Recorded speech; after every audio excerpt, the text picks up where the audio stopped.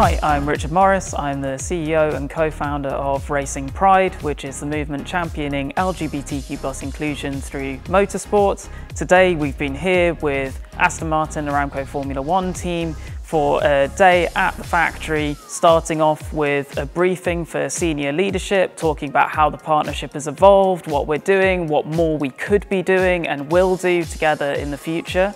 A panel session for the entire team, and it's been wonderful to meet people, handing out information about allyship and seeing the energy there is to make this the best team that it possibly can be.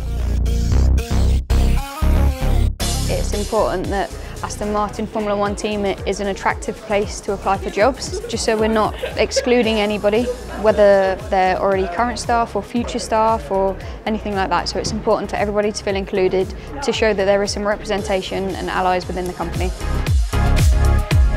For young people coming through, particularly through karting, it's very important that they see something that they can relate to. One of the most important things we work towards is a community that's accepting. The most important thing, I think, is that we drive that inclusivity. You know, the start of their journey through this sport, if they've got a good grounding in where we're looking to go, that's going to make everything easier once people start to progress through the sport. It will drive a more inclusive culture, hopefully from the bottom up.